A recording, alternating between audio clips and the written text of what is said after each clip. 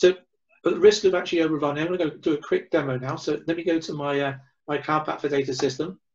We have where I showed you that mind map picture. All that mind map picture is actually, you have the products which you can deploy. I've got the administrator view here. We can see when a product has been enabled, i.e. it's been installed. We can see when some of the products the services are actually partner products. In this case, it's sensing, and some of the products in MongoDB is another one here. PostgreSQL is actually a partner product. It doesn't incur a license, hence it doesn't have the word premium next to it. So we have a wide range of services we can plug in here, and we can go in via analytics or dashboards or governance and actually choose them by category. In what we've done is we've organized the front end to be aligned towards the collect, organize and analyze part. So in here, I've got in collect, I've got my data. So I can see the data that my user can see. So here is a list of my CSV files. Some of them may be data connections to application sources.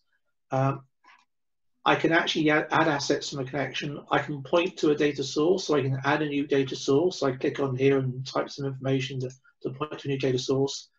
Or if I'm actually a person wanting to actually raise a data request, I can actually raise a data request from here, and that can be passed on to a data engineer to actually to satisfy the request. In here, I've also, on this my data, I've also got data virtualization here. So in data virtualization, it enables me to reach out to quite a large number of relational sources and actually start virtualizing those sources and exploiting the push-down optimization of those sources. So here on my system, the graphical view, I'm reaching out to DB2, I'm reaching out to MySQL, DB2, and MySQL. I've also got an Azure source that I took out of this system because I didn't want people to start racking up the costs of my MySQL SQL server running on my Azure service. But in here, I can actually virtualize a table. So when I go and click here, it's going through all my connections and working out what tables I potentially got to view to access, and then I can then actually choose to virtualize one of them or two of them. So for each of my sources now reaching out to actually say, here are all the tables on all of these sources that this user ID can now actually see. So on here, I can actually then say I want to do pet sale, and then I can say I want to add pet sale to my cart. I can view my cart. I haven't been in here for a while. This is a highly virtualized system at the second, so running on an ESX server. I can actually, when I've got this pet sale remote database which is sitting on this server, I can assign this virtualized table to a data request. I can put it into a project, or I can just add it to my my virtualized data. I click virtualize. So I am running on a highly virtualized system. And here it is. So actually now I've got a pointer to a database both sitting somewhere in the cloud, and I can quickly view my data, and I can preview the data to make sure I can actually see it. There we are. That's the data. So that's, one of my customers, that would have taken them 3 months of a change request to actually get that access. And then I can actually then start allocating that to a project. I can manage access, or I can submit that to the catalog. So that's how quickly it is to connect to data sources. A whole list of all the connections that as I'm an administrator, I can see all the connections on the system. So here's the ones I've got created, and these are actually supporting one of the proof of technology events we run. Down here in the that's collect. Down here in the organized part, we've actually got catalogs as one example. So we talked about this Watson Knowledge Catalog. So in here, I can actually catalog certain data connections. And here I've got a CSV file that I've actually got access to. I click in the CSV file. The GUI, let's say we're running on an ESX server shared with lots of people. Because this file's locally shared, it can actually preview the data. And you'll notice over here this card number, it's actually recognized this card number might be sensitive. So it's actually automatically applied machine learning rules to filter out to make sure I do not see any sensitive information. And you can create those rules yourself, if there's some out of the box. So you can actually start to profile this, and then you can decide to add that data source to a project, so the project can actually see the data source. So as a data engineer, I can go and create links to data, upload some data if necessary, and then push that data asset to a project. So talking about projects, I mean, I've got a whole range of things in Organize here. I can look at data quality of a certain source.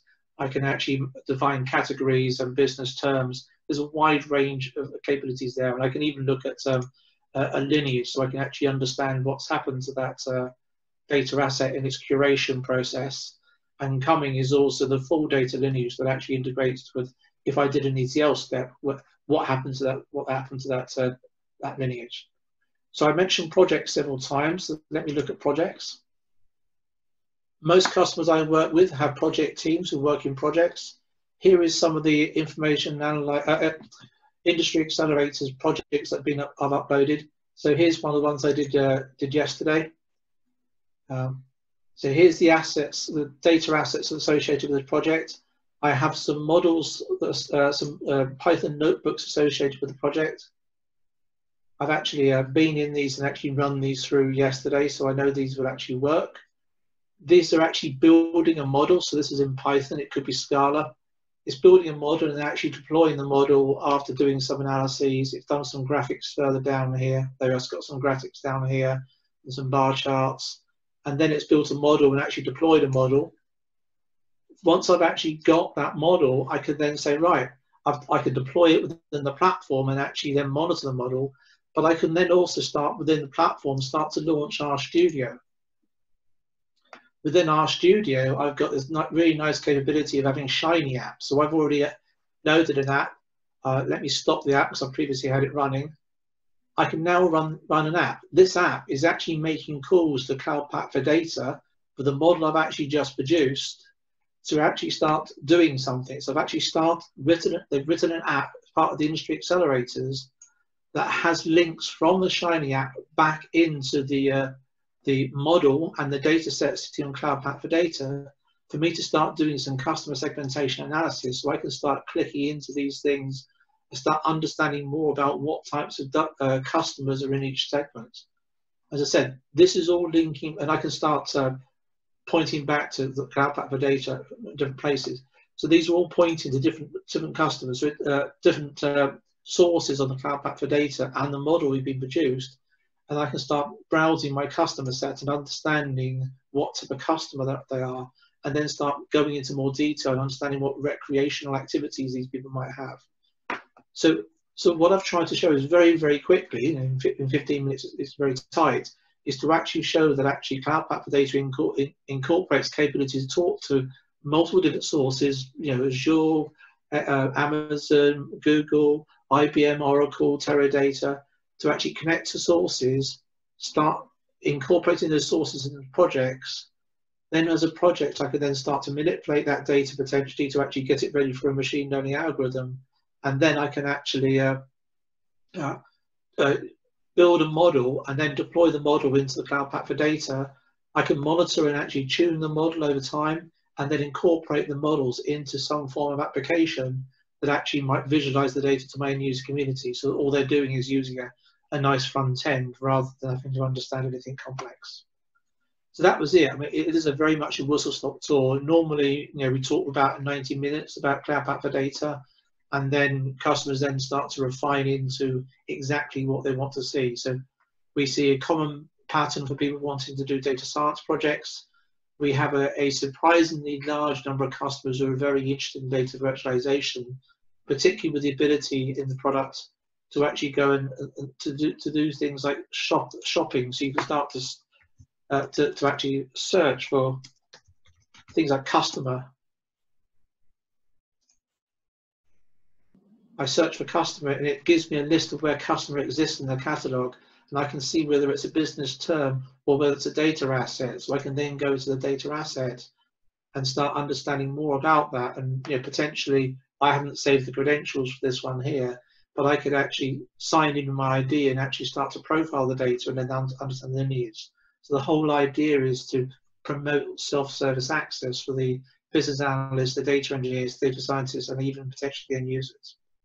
So that was it. It's a lot. There is a lot in the product. A lot more is coming. We've got a next release on April the 6th currently. So watch this space.